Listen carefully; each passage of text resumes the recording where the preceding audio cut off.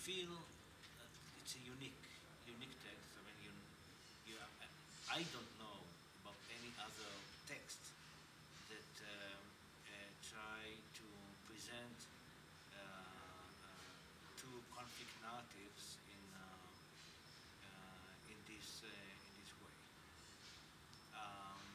Second is that we have both narrative and the history text in the same book.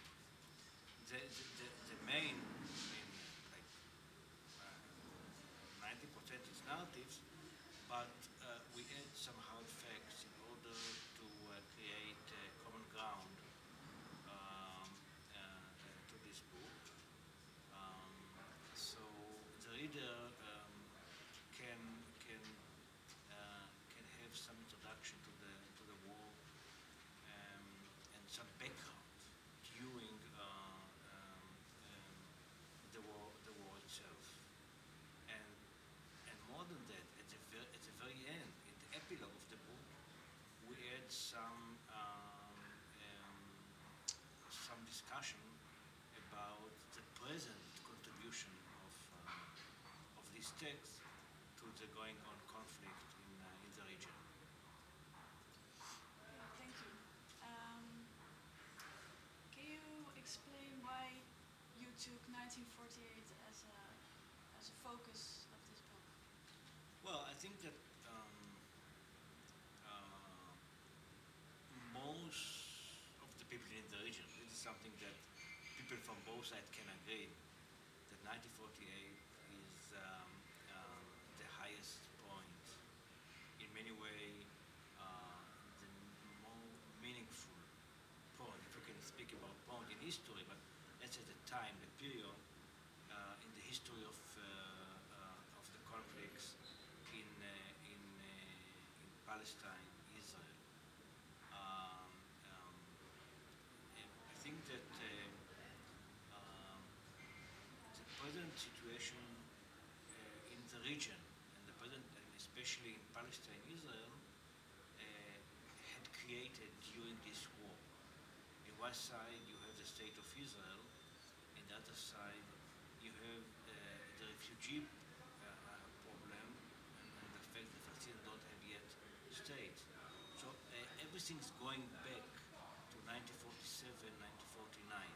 Of course, as I said before, we have some introduction to it, especially 1945 and 1947, after the Second World War and before the war itself, and we discussed the outcome of the war from 1949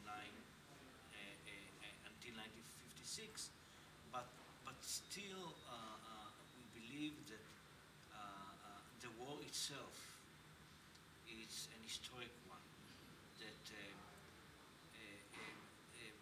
the political, the military, the cultural consequences of this war is something that you can't ignore in every discussion about the present and the future situation in Palestine, Israel. What do you hope the impact of your work will be? What do you? Well, I think, and Adel will say his point of view, that we don't offer here a solution. It is not the point. We offer some help, hopefully, to the process, to the atmosphere around the discussion about the future solution. Because we feel that the question is not only what, the question is mainly how. How you speak with the other side. Do you respect him? Do you know him? Do you aware to his feelings, to his pains? Or you just see a target that you have to deal with in order to solve huge political, cultural problem. So once you see a human being that he has past, he has present, he has feeling, he has memories, personal and collective memories, I feel it's different. Because you have your own. So when you see the other side listening to you, and he feel that you listen to him, it's totally different meeting, and as little as it might be, we hope that we can contribute to the atmosphere around the possible discussion about the future. So now this book is completed. What do you think the next steps will be?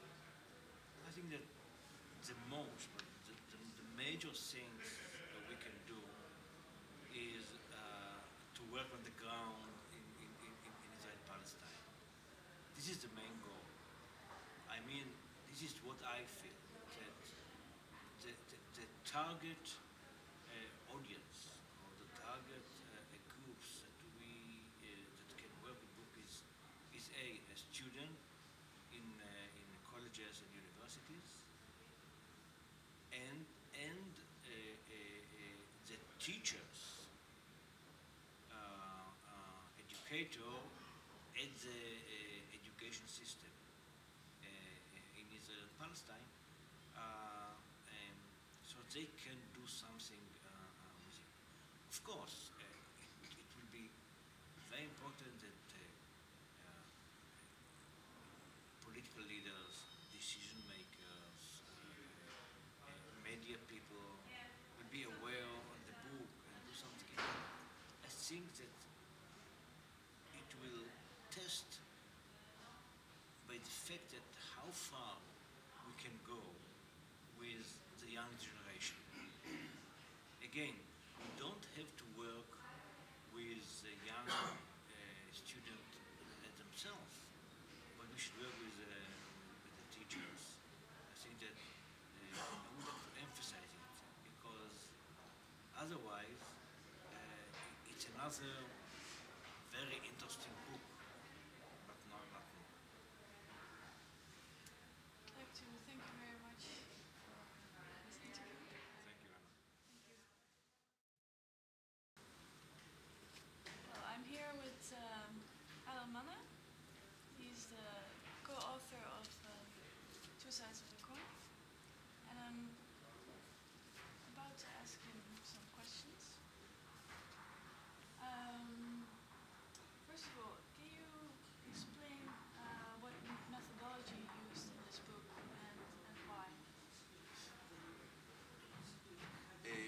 We decided to write the narratives of the war of 48 and its outcome, and we decided to give those two narratives together, integrated as much as possible together, which means the reader will not find out who wrote who. Unlike other books written by Palestinians and Israelis, here we have a shared book of two narratives of the same war, and that's why we call it the two sides of the coin. So it's one coin, two sides, and the way we wrote the book is that we agreed on the outline of the book, what will we have in the book, and then each one of us was writing a chapter, giving it to the other side, and then the other side will add his input, comments to that chapter. We agree on that chapter, and then we move to the next chapter. And in the end of the day, we have a book, once again, about 1948, the war, independence for the Israelis, the Nakba, the catastrophe for the Palestinians, the two stories in one book. And why would you think that 1948 is why that you use it as a focus in this book? Well, I believe that every student of the history of the Middle East, and particularly of the Palestinian-Israeli conflict, knows that 1948, the War of 48, is the turning point in the history of that conflict. The country and the peoples of the country, Jews and Palestinians, before 48 are not the same after 48. The Jews in Palestine until 48 were a minority. They lived hundreds of years in Palestine and elsewhere as minorities. They didn't have a state. They didn't know what's sovereignty. And in the aftermath of this war, the Israelis were the victorious in this war. And they established the state of Israel. So for the Jews, for the Israelis, this is a new stage, a new birth, establishment of a Jewish state. For the Palestinians, the other side of the coin, the War of 48 is the dissolving, the dismemberment of the Palestinian society. Palestinians who lived until 1948 in their country in Palestine as one society, like other Arab societies in the region, were dismembered. Many of them became refugees. Others were marginalized under other people's control, whether Arab or others. The Palestinians in the West Bank under the Jordanian regime, Gaza under the Egyptian administration, and Palestinian in Israel, like myself, became a minority in a Jewish state. So the outcome of this war is different, very different on both sides. For one side, the Israelis, it's the solution of the Jewish problem, the historical Jewish problem. For the Palestinians, it's the birth of the Palestinian question and the Palestinian problem. And since 1948 until today, we are suffering in the region from the outcome of that war. And that's why it was natural that for us to take that event, the most important event in the history of the conflict, as the focus of our book. And what do you hope the impact of this book will be, especially in the region? What do you think it can accomplish?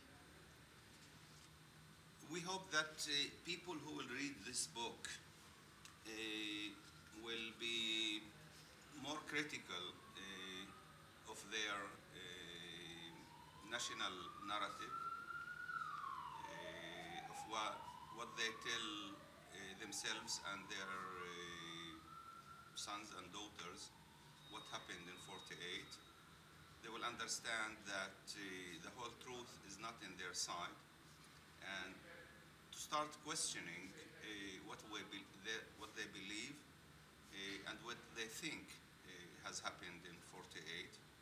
And at the same time, we hope that each side will be more open-minded to the narrative of the other. So we speak here about knowledge and acknowledgement of the narrative of the other. And by this, we hope that we'll promote understanding, reconciliation, before reaching a settlement, an agreement to the political issue, and after it. We need that before and after. And maybe I'll read from the introduction of our book that me and Motti wrote together. I think the last paragraph is very telling what we think this book is about and what we hope it achieve. Attempt to achieve justice, and it is certainly not meant as a source of research-based, precise historiography. The true test of this book's success will be the reverberations we hope it causes, the debate we hope it sparks, and its contribution, as minor as it may be, to a fruitful and constructive discussion of narrative between the two main parties to the conflict. We believe that such a discussion can serve as a dialogue of the living for the sake of better life. So now this book has been completed and the project has been ended. What do you think the next steps will be? From our point of view, the next step, we hope that as many people as possible will read the book to begin with, both in the region and abroad, in Europe, elsewhere in the West and other parts of the world. But particularly in the region, for Palestinians and Israelis, we hope to have many events in which people will read the book and discuss its contents. In those events, we hope that people will ask the right questions, will question their narrative, and they will open their mind to the other narrative. And by this, we'll promote a positive dialogue, a process of understanding each other, which is really necessary for reconciliation, for a better future for both peoples, Palestinians and Israelis. We hope also that educators, journalists, politicians, NGO leaders, and other activists of the civil society will use this book in their activities, including teachers and educators in school. And by this, they will be the agents for understanding, for acknowledgement of the narrative of the other. So this is our